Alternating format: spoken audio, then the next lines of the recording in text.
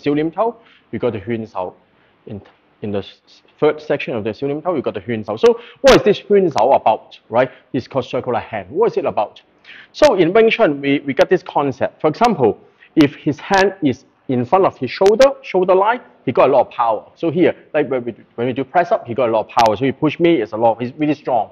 But when I move his hand across his center line, now he push me, it's not that strong. I can maintain the position, I can attack him.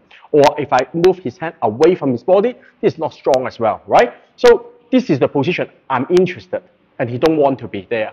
So imagine if I'm in here, I got a Chi Sau position, I'm in a good position, I can attack him, he don't want it. So he possibly will push me this way. So this is better for him because I cannot attack him. Just imagine I'm holding a blade, I cannot cut him because I'm pointing there. Yeah? So my job is I rotate and come back. So I recover the position. Now I'm in better position now.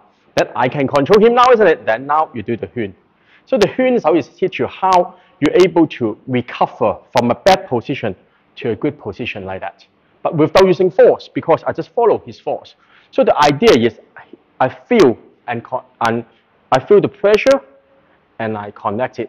I feel the pressure and then I use it to help me to do the turn. So every time I push, he turn. He push me, I turn. So in Chi Sau, this is what we do, or in Wing Chun, this is what we do. Because I don't like this hand, this fist attack me, so I push it away. Then he have to come back. I have to come back. So this is the idea about the 圈手.